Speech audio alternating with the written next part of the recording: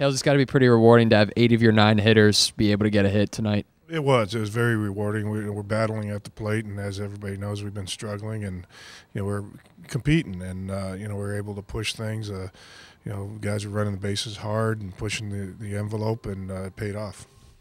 How important is it to have 2 back-end relievers that you have in Bradley and Gibson that are able to get hitters out late in games? Oh, it shortens the game up considerably. I mean, you can look at it and say, you're playing 7 innings, that's it, and because the rest of them are going to dominate, and they keep it going and keep them focused and maintain what they're capable of doing and being in control of their own destiny. Then things happen, and they've got a little confidence in themselves now, and it's gonna take them a long ways, and it's gonna take us a long ways.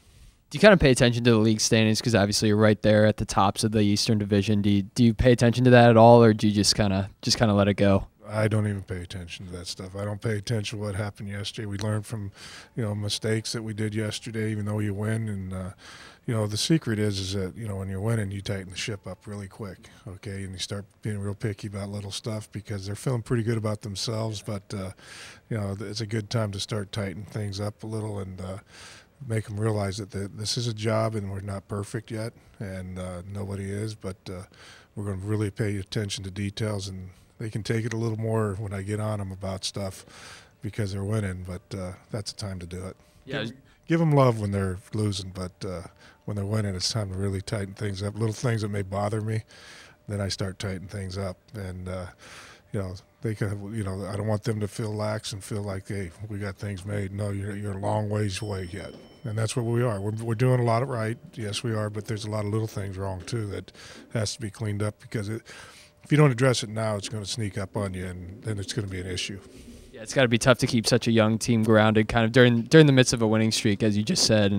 But you guys have done a great job of doing that and continuing to do so now. Well, it's all the process. It's, and we preach, pay attention to the process, how you prepare, how you go about at-bats, the information that they give you.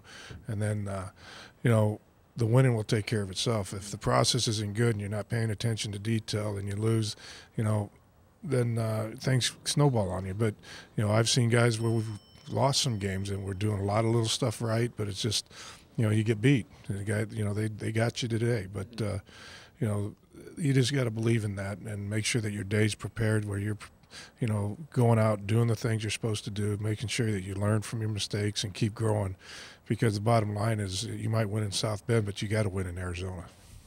And then tomorrow afternoon, you go for the series sweep tomorrow afternoon at 2:05. And what are you expecting out of Aaron Blair, your starter, tomorrow? Well, you know how he is. I mean, he's a competitor, and he's going to go after you, and he's going to attack, and he's going to make sure all his pitches are working, and he does whatever he's got to do to, keep the pressure on you. And, we've got to go out and score runs for him. And, he's the workhorse, and we got a couple of them, but he's the big donkey that goes out and battles and, he's going to give it everything he's got. And, wouldn't want to be facing him because he's feeling things. He's feeling his secondary pitches. He's feeling things. And, how long he's going to be here, well, we'll see. But right now he's here in South Bend, and people need to come out. He's a power horse. Mm-hmm.